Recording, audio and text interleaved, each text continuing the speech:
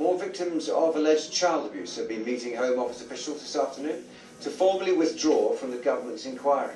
In an open letter to the Home Secretary, 28 individuals claim the investigation is not fit for purpose. Sky's political correspondent Jason Farrell reports. The UK's biggest ever abuse inquiry is in danger of collapse before it's begun, with victims threatening to pull out of the process.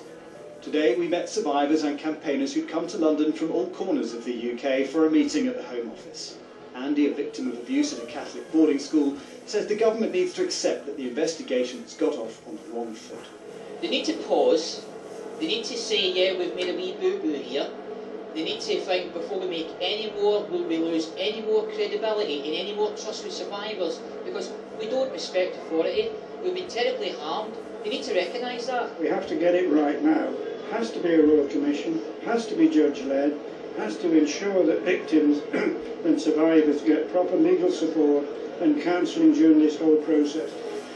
Abuse victim Andy Kershaw arrived from Bristol, one of 24 campaigners and survivors who signed a letter objecting to the current inquiry panel for having conflicting interests.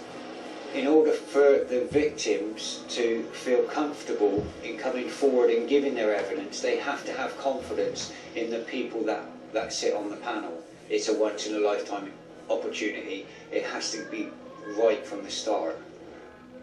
Another survivor, Ian McFadgen, boycotted today's meeting, deciding he could no longer engage with the inquiry. We're being wheeled in and wheeled out as survivors, and I refuse to go down and sit with this meeting today and give it my credibility by sitting at the table, because I truly think that so far this is an inquiry that's not fit for purpose. Sky News has learned that one victim claims to have been sent an abusive message by a panel member. But this inquiry has been in trouble from the outset. On the 9th of July, the Home Secretary appointed Senior Judge Lady Butler-Sloss to chair the inquiry. Victims weren't happy because her late brother was Attorney General in the 1980s, and she stepped down 5 days later. In September, lawyer Fiona Woolf was given the chair, but social links with the former Home Secretary Leon Brittan were cited as a reason for her unsuitability. He could be called to give evidence about his handling of child abuse allegations in the 1980s. Mrs. Woolf stepped down at the end of October. The victims have suggested 3 possible candidates to take the chair: Lady Justice Hallett, Michael Mansfield QC, and the Deputy Head of the Supreme Court, Baroness Hale. But after today's meeting, survivors said they were willing to give the Home Office more time. Seems to be moving on the right lines. It looks as if there will be some form of statutory inquiry with a different remit. But Scottish victims were angered to learn their cases won't form part of the inquiry. We're going to be shortchanged yet again, basically. It's quite unsettling to hear. Home Office officials and victims will meet again in January, when campaigners expect a concrete proposal that meets their concerns. But Scottish victims will now ask the Scottish Parliament for an inquiry. Jason Farrell, Sky News.